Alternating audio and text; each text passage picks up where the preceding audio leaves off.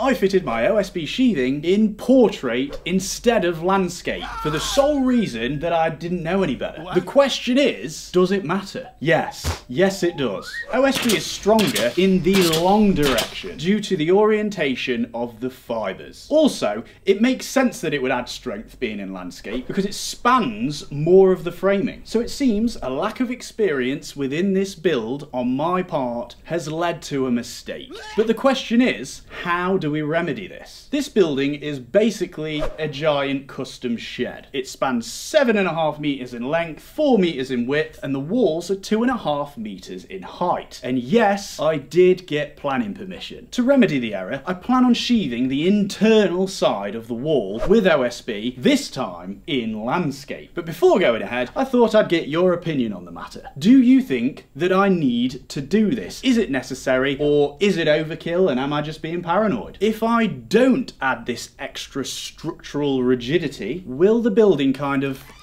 sag? Now, there are some benefits to sheathing the internal wall. One of them is that you don't really need wall plugs anymore. You can just kind of screw straight into the wall without having to bother finding the studs. I do plan on plasterboarding the internal over the OSB sheathing, not just for aesthetics, but also to add a little bit of extra fire protection, because this is going to be my workshop. If you haven't seen any of the build videos so far, check them out on my page and follow me so you can keep up with the journey.